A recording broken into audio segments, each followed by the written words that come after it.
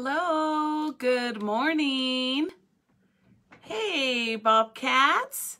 How is our beautiful Washington family doing?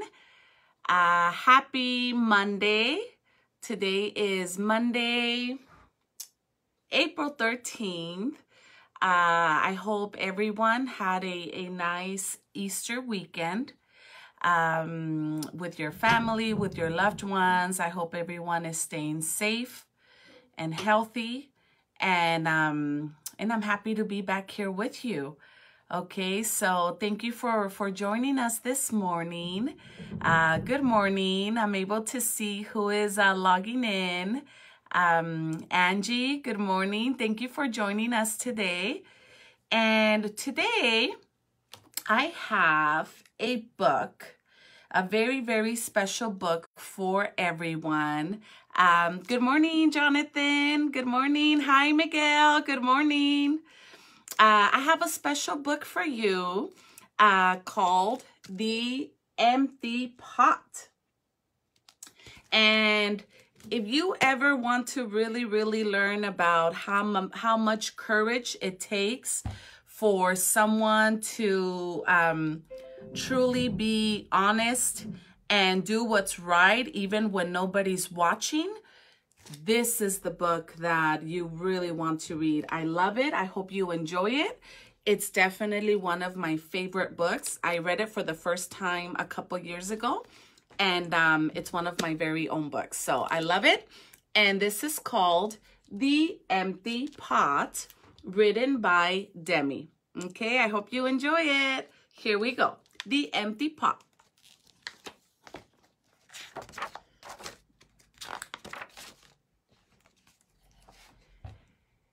A long time ago in China, there was a boy named Ping who loved flowers. Anything he planted burst into bloom. Up came flowers, bushes, and even big fruit trees, as if by magic. Good morning. Good morning, Mr. Crutchfield. Thank you for joining us.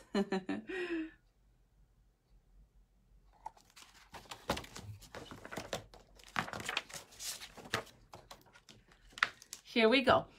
Everyone in the kingdom loved flowers too.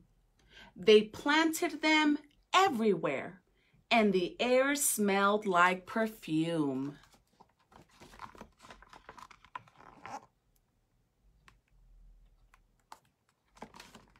So where is the story taking place, Bobcats? What is the setting of the story?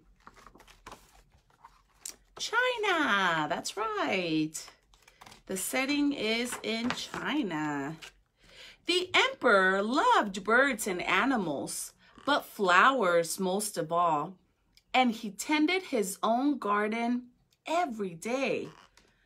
But the emperor was very old. He needed to choose a successor to the throne.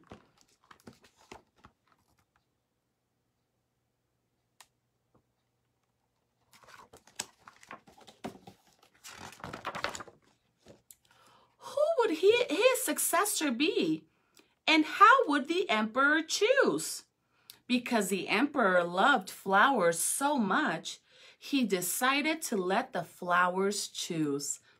I wonder what he means by that. The next day, a proclamation was issued. All the children in the land were to come to the palace. There, they would be given special flower seeds by the emperor. Whoever can show me their best in a year's time, he said, will succeed me to the throne. Wow. Okay. This is the children's time to really, really show the emperor who can grow the most beautiful flowers, right? So every child got a seed, got some seeds to plant. The children seem happy. This news created great excitement throughout the land. Children from all over the country swarmed to the palace to get their flower seeds. All the parents wanted their children to be chosen emperor, and all the children hoped they would be chosen too. Buenos días, Maria Negrete, good morning. Ms. Negrete, our amazing campus monitor.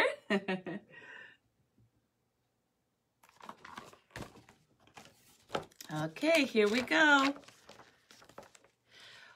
When Ping received his seed from the emperor, he was the happiest child of all. He was sure he could grow the most beautiful flower. Ping filled a flower pot with rich soil. He planted the seed in it very carefully.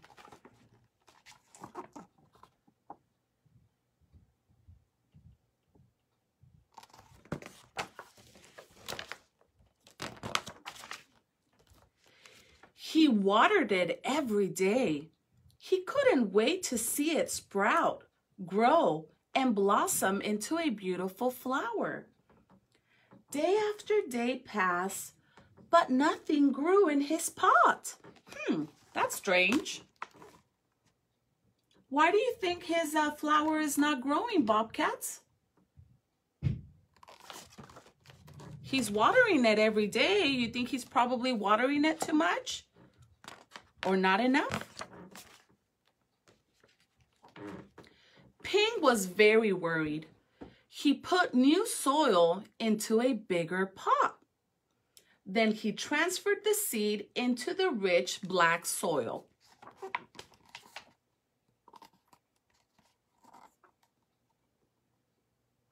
Okay, he's gonna try this again. That's right, he has to water it every day. Thank you, Jessica Gonzalez. Good morning, Sylvia. Good morning. Another 2 months he waited. Still, nothing happened. By and by, the whole year passed.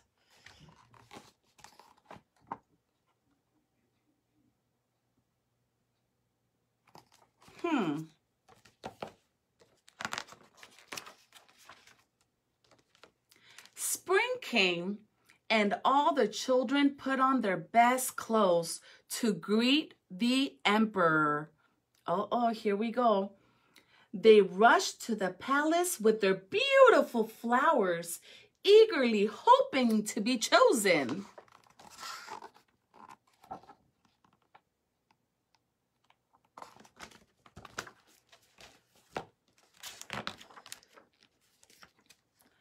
Ping was ashamed of his empty pot.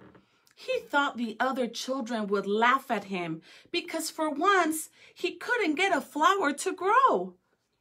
His clever friend ran by, holding a great big plant. Ping, he said, you're not really going to the emperor with an empty pot, are you? Couldn't you grow a great big flower like mine?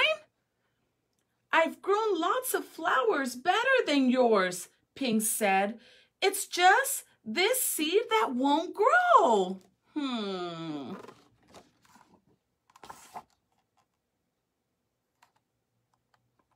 Oh, poor Ping.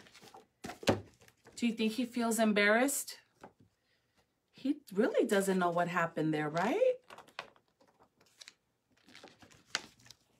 Ping's father overheard this and said, you did your best, and your best is good enough to present to the emperor.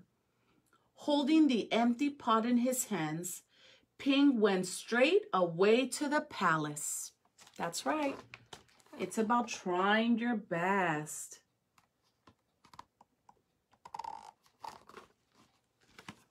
Okay, here we go. The emperor was looking at the flowers slowly, one by one. How beautiful are all the flowers. But the emperor was frowning, and did not say a word. Why do you think the emperor is frowning? Isn't that what he wanted to see? The most beautiful flowers?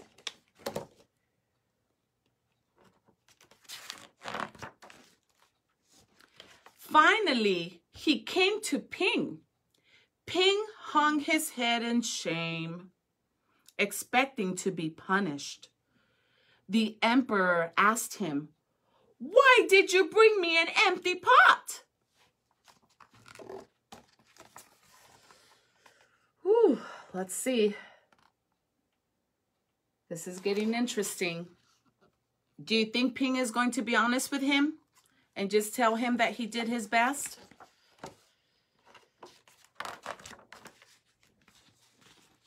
Ping started to cry and replied, "I planted the seed you gave me and I watered it every day, but it didn't sprout.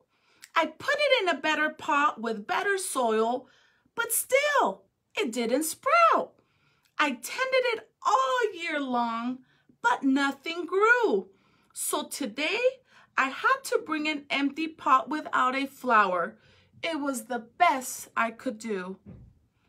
When the emperor heard these words, a smile slowly spread over his face, and he put his arm around Ping.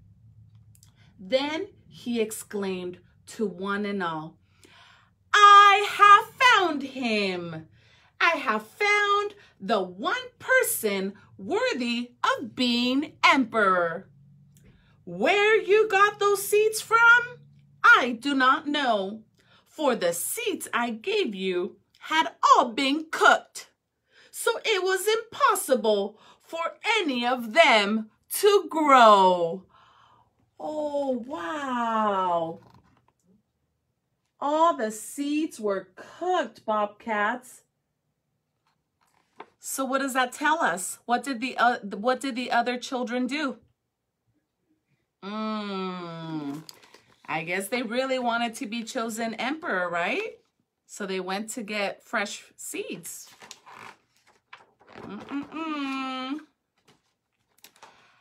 I admire Ping's great courage to appear before me with the empty truth. And now I reward him with my entire kingdom and make him emperor of all the land.